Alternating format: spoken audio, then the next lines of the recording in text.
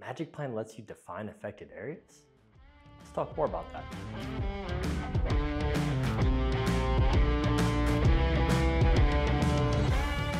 Hey everybody, Ben with magicplan here. Have you ever been on site at a project and thought, man, I wish magicplan could help me document affected areas? Maybe it's water damage, maybe it's mold, maybe it's fire damage. Well, we can do that. And I wanted to show you today how easy it is to go into your floor plan and add an affected area. So we're gonna pretend like there's some water damage here, maybe some water damage here on the wall. So I've added one on the floor here already so that you can see what this looks like when you're done, right? So let's go ahead and click into that and take a look at the info tab.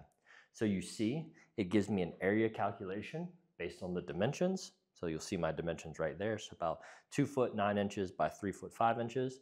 So we have about 9.5 square feet of water damage here.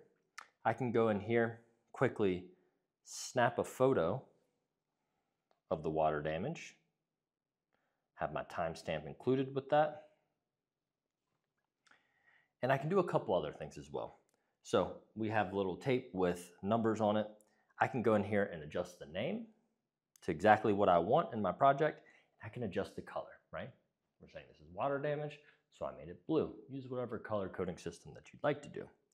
Now, let's say I wanted to add one from scratch right here on the wall, right? So I will go into the elevation view for this wall just by double tapping on it. And you'll see this little area up here on the side that says affected areas. I'm gonna click add new area. It's gonna select this entire wall.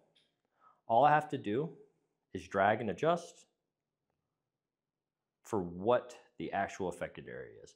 So I'm just gonna say it's this area beneath the TV, right? So I've adjusted it, made it look like the TV area here beneath. I'll click done. And maybe I want a different color coding system for this. Maybe this is the source of the water damage. Maybe there's a burst pipe behind this wall, right? I'm gonna make this red. And I will call this wall water damage. And what's our color, our number system here? Okay, number 1, cool. And just like that, I've been able to add a new affected area. Let me just go ahead and capture my photo for this.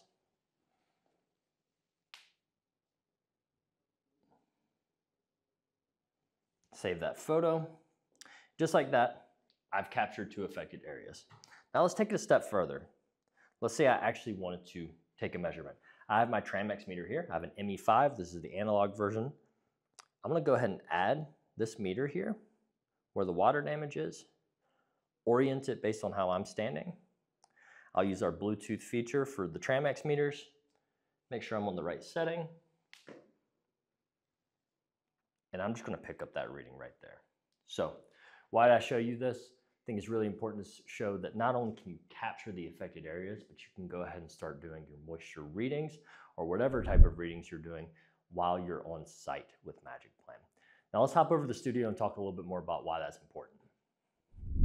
Before we move on, did you know that the data you just captured can instantly become a detailed PDF report?